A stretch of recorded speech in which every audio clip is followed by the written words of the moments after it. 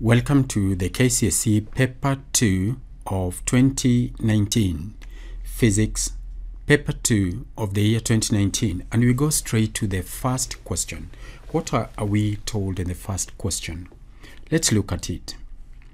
We are told that the figure 1 shows two plane mirrors inclined at an angle of 120 degrees to each other.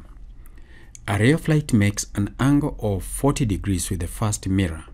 By completing the ray diagram, determine the angle of reflection on the second mirror. So when you study that diagram, we can be able to see this incident ray here strikes the mirror at this point. We should realize that what we've been given here is the angle that the ray makes with the mirror. Don't be deceived by that. That is not the angle of incidence. The angle of incidence is defined as the angle between the normal at the point of incidence and the incident ray. And this line here, since it makes 90 degrees with the mirror, it must be the normal. And you can see it is drawn at the point of incidence. So this angle here is the angle of incidence. However, what happens to the ray? The ray, as soon as it strikes the mirror at this point, it gets reflected and it will move this way. And it will obey the laws of reflection. And this is how it looks like. So we need to determine this angle here as the angle of incidence so that we can use the first law of reflection, which states that the angle of incidence is equal to the angle of reflection. How do we define the angle of incidence? The angle of incidence is the angle between the incident ray, which in this case is this ray here, and the normal. So this angle here is 50 degrees. How do I get 50 degrees? I have to realize that by normal, we mean this line here, which is drawn at the point of incidence and referred to as the normal. It is referred to as a normal because it makes 90 degrees with the mirror. So, because the whole of this angle is 90 degrees, if I subtract 40 from 90 degrees, I get 50 degrees. And let's indicate those angles on the diagram. So it is important to indicate these angles on the diagram because this will help us to follow or to trace the direction in which this ray is moving. So we have already determined that this angle here, which is the angle of incidence, should be 50 degrees. And then we use the first law of reflection, which states that the angle of incidence is equal to the angle of reflection. So this is the angle of reflection, and it should also be 50 degrees.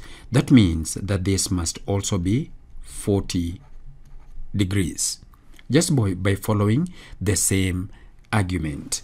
So this ray will travel like this, come and strike the mirror at this point, and again get reflected. This ray happens to be the incident ray as far as the second mirror is concerned, but it is the reflected ray as far as the first mirror was concerned.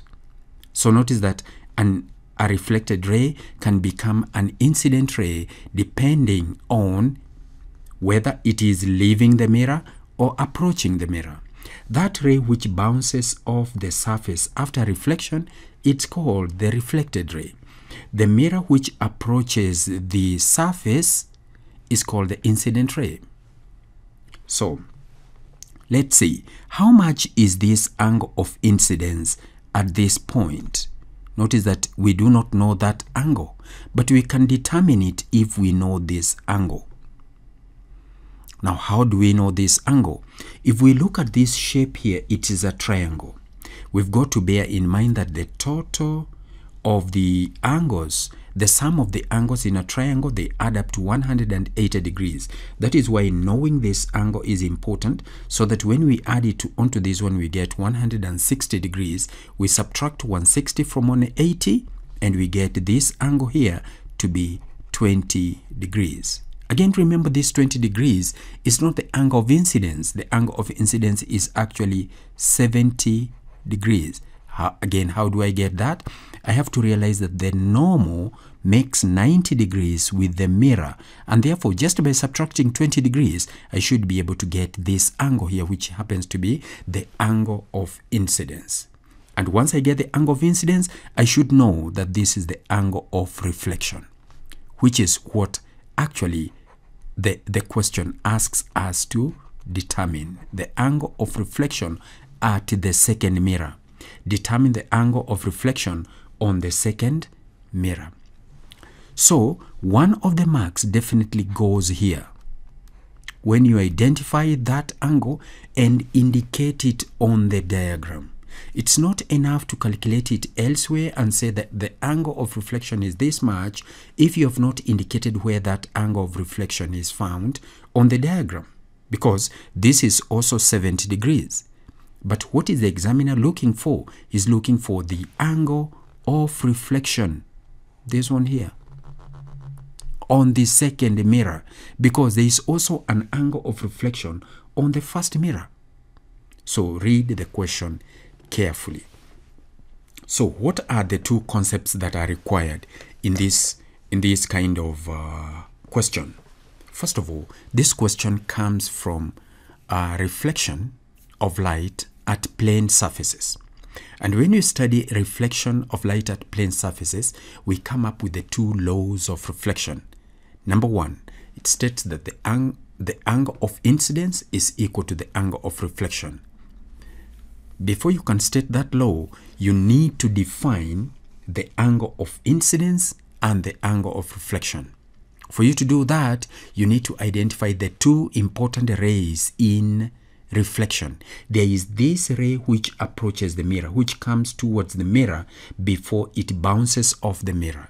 This ray which comes towards the mirror and strikes the mirror at this point, it's called the incident ray.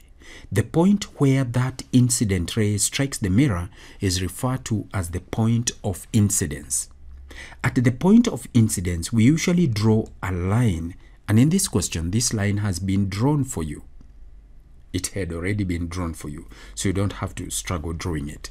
This line, which is drawn at the point of incidence, is not a ray. It's drawn in such a way that it makes 90 degrees with the mirror. Here, this is 90 degrees, the whole of this angle. And that 90 degrees helped us to identify this angle here. I'm going to explain that angle in a minute. But remember, we've got the incident ray, which is the ray which approaches the mirror. The ray which bounces off the mirror is referred to as the reflected ray. At the point of incidence, we draw the normal. That normal helps us to identify the angle of incidence. The angle of incidence is the angle between the incident ray and the normal. The angle of incidence is the angle between the incident ray and the normal. This angle here. It follows that the angle of reflection is the angle between the reflected ray and the normal. That's where this 50 and this 50. That's why this is 50 degrees and this is 50 degrees, because we are using the first law of reflection. Don't get confused when they give you this angle here. This angle, many students think that this angle is the angle of incidence. It is not. It is simply an angle that the incident ray makes with the mirror. Remember, that is not the incident.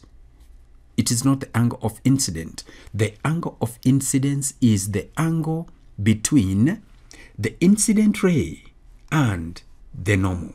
The incident ray and the normal. That is the angle of incidence. While the angle of reflection is the angle between the reflected ray and the normal. The other thing is this. You've been asked to complete the ray diagram. This one here. It is important that when you complete this ray diagram, you show arrows. A ray diagram is never complete if arrows have not been included. So remember to show the arrows, because it shows the direction of travel of the ray or light energy. In which direction is it moving? Secondly, it helps you to identify the incident, the angle of incidence, and the angle of reflection, because you will have identified the ray which approaches the mirror and named it the incident ray, the ray which leaves the mirror and name it the reflected ray. You will find something striking here. When it comes to the second mirror, the reflected ray coming from the first mirror is now referred to as the incident ray. So by definition, the incident ray is that ray which approaches the mirror or comes towards the mirror. And then it gets reflected at a special point we call the point of incidence, where we draw the normal, and so forth. The second law of reflection states that the incident ray, the normal at the point of incidence, and remember the normal at the point of incidence is not a ray, so don't get carried away like some students do. They say something like this: the incident ray, the normal ray, and the reflected ray, all of them lie in the same plane. The moment you call the normal a ray, you've lost that point. So remember to state it like this: the incident ray, the normal at the point of incidence, and the reflected ray all lie in the same plane. That is how you state that. And those are the most important concepts as far as reflection at plane surfaces is concerned. And you can see how I've been able to use the first law of reflection to answer this question. Let's go to question 2.